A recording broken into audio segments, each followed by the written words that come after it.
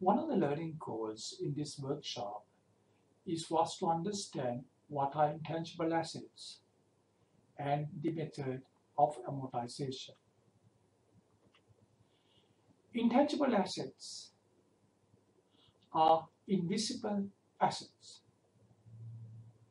and examples of them are patents, trademarks, trade names, franchise. They have something common. It's the exclusive right on patents, is the exclusive right to manufacture.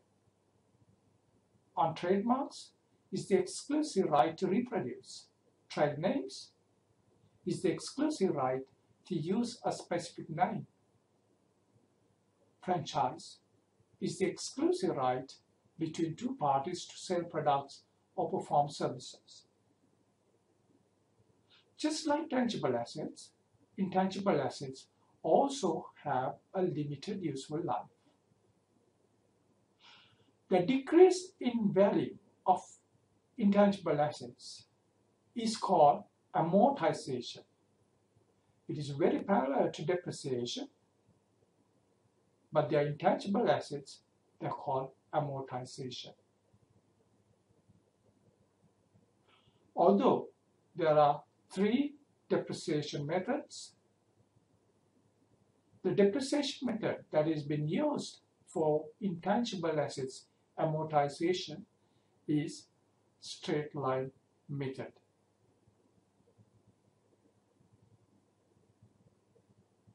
Intangible asset can be amortized to a maximum period of 20 years, and it could be shorter.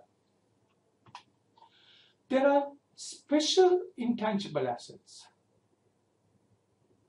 The ones we looked previously are specific intangible assets. The special class of intangible asset is goodwill.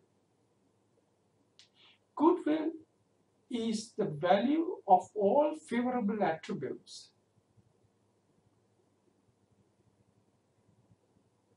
that does not relate to specific asset. The goodwill is measured as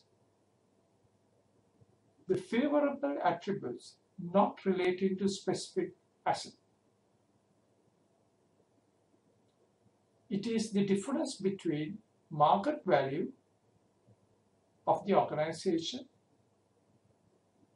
and the book value or the accounting value of the organization. And that difference is the favorable attributes have brought in, but not relating to specific assets. Let's say the market value is 2,000, net book value is 1,800. So the difference between the two is 200. The 200 excess over the net book value is because of attributes not relating to specific assets, and that is called goodwill. But goodwill can be recognized as an asset only when the business is bought by another person or a firm. It is a buyer that can recognize that goodwill.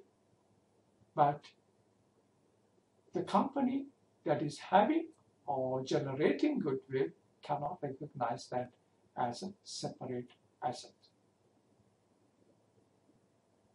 When we talk about special intangible assets, we also talk about research and development costs, although they are not strictly intangible assets. But research and development costs can lead to specific intangibles like patents, copyrights, new processes, and new products. The research costs